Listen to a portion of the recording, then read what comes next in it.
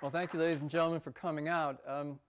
Let me preface my talk about Kurt Vonnegut by reading you just the first page of the prologue, and that'll serve as kind of a springboard for what I have to say to you about his life and his works and the relationship that I had with him, our friendship.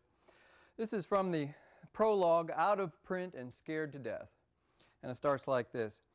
Kurt Vonnegut planned to give this new teaching job at the University of Iowa his best shot. As he zoomed across the Midwest in early September 1965 in his son's new Volkswagen Beetle, his 6-foot frame pressing his head against the roof liner, it was as if failure were clattering behind him like tin cans tied to the bumper. The ashtray was stuffed with crushed butts of Pall Mall cigarettes, and the windshield was tawny with nicotine from his chain smoking. He had a lot to think about, and the 1,200-mile cross-country drive between his home on Cape Cod and Iowa City, Iowa, gave him all the time he needed.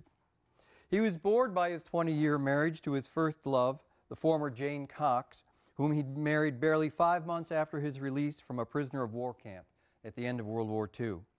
This past summer, he'd been trying to start an affair with a woman in New York 20 years his junior, who in turn was waiting for the writer William Price Fox to divorce his wife so they could marry.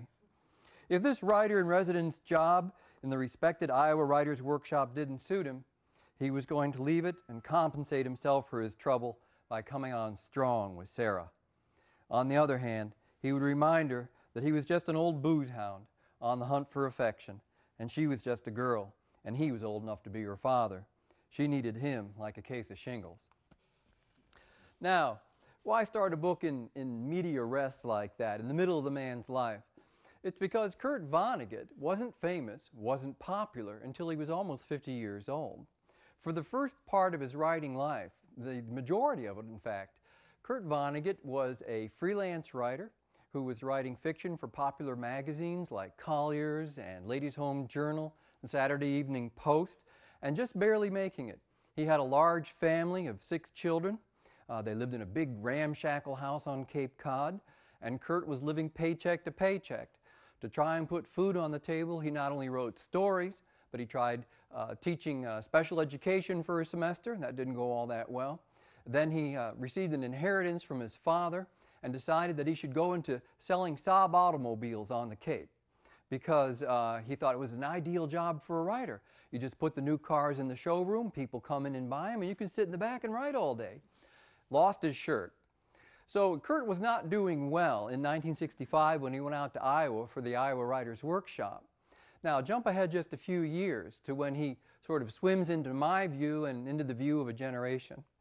It's 1969, and I'm a college student at the University of Illinois, draft eligible, 1A, facing the war in Vietnam, and like so many of the young men my age, our fathers had fought in World War II, so we were facing truly a moral dilemma.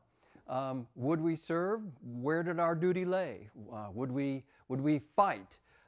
What if we didn't feel that? What if we felt that we couldn't? What would we do instead?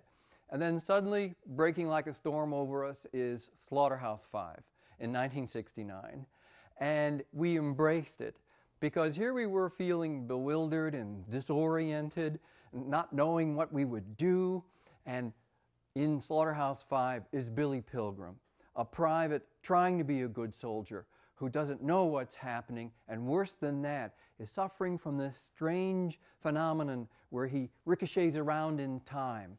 Looking back now, we know that it was probably a manifestation of post-traumatic stress disorder, which was undiagnosed at that time.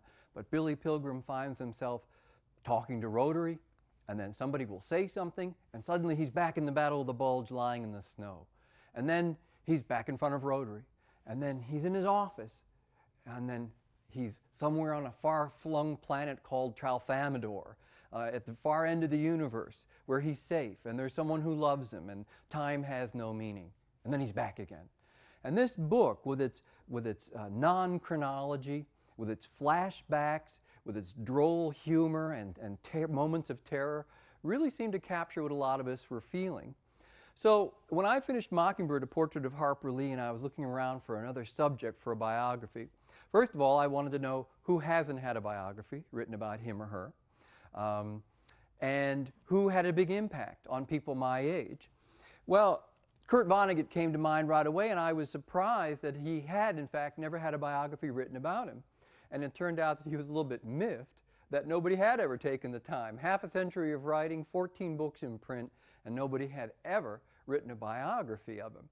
So I wanted to find out who was Kurt Vonnegut, the author of these books that suddenly became so popular so suddenly, because you know he was out of print, as I say in the prologue there, in the mid-60s, and by 1970 had a body of work that had been resuscitated from sort of the ash heap of literature, like God Bless You, Mr. Rosewater, and Sirens of Titan, Mother Night, Cat's Cradle.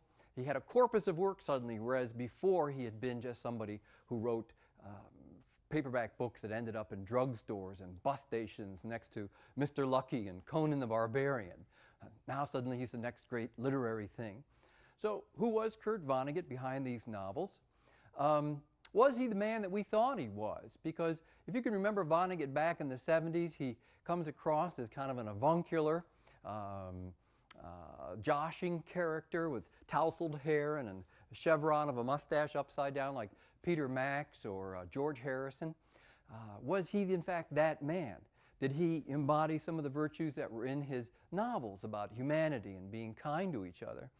And then finally I wanted to try and figure out where, if any place, do his novels belong in the canon of American literature? Because you know the jury's still kind of out on that.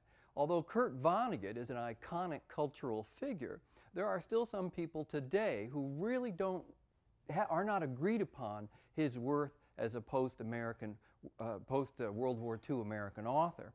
In fact, one of the last days I was with him, we were walking down the street together, and I said, you know, I have to be honest, Kurt, that my editor, when I told him about doing a book with you, said, well, Kurt Vonnegut, isn't he kind of a cult author? And this was 2006. And he shrugged and he said, boy, I still get a lot of that. So he never felt that he quite broke out of the science fiction ghetto that he had been consigned to in the 1950s and 1960s, that the eggheads and the critics in New York never gave him his due. So there was some things about his literary legacy that I wanted to explore, and as I say, I wanted to find out whether he belonged in the pantheon of American writers. Well, let me tell you how I approached him. It was 2006, and I had finished the Mockingbird book, and what I did was I wrote Vonnegut a letter. And I just told him I wanted to do a biography of him. It was as simple as that. I said that I was surprised that none had ever been done yet, and I thought I could deliver a good one for him. Well, instead of a reply to my letter, what I received was, well, it was a form of reply, but it wasn't a letter per se. It was a 20 by 17 piece of paper like artists use, torn out of a sketch pad. And on it was a big sketch that Kurt had done of himself, smoking and sort of looking up bemused. And underneath it said, this is a portrait of me demurring on the offer of Charles J. Shields to be my biographer. And I thought, what kind of response is that? So I propped it up on the mantelpiece. My wife looked at it for a few days. My wife and I looked at it, and she was the one who pointed out that demurring is not a very strong word. It's not like absolutely not, or don't do it, or you know, or I'll have the law on you, something like that. It's demurring. The way somebody might say at Thanksgiving when you offer them a second piece of pie, and they go, no, I couldn't possibly, but maybe. So I wrote back to him again, and this is a sort of a technique I picked up from reading an interview with Truman Capote one time. He said, if you're going to get to know somebody, and if you're going to interview them especially, you have to reciprocate. You can't just ask them questions and ask to take away things from them. So, what was your childhood like? How did your parents get along? What's the first memory you can recall? Things like that. You have to ante up. You've got to throw down in a sense. You've got to show the other person about you as well. So this second letter was really a small biography of me. I told Kurt that I wanted a chance to do it all over again. And I said, look, you grew up in Indianapolis, I grew up in Chicago. You were a public relations person for General Electric. My father worked in public relations for Ford Motor Company. Your son, Mark, is about my age. You were a journalist for a while. I was a journalist for a while. So I found all these commonalities between us. And then kind of immodestly, I guess, I ended up at the end of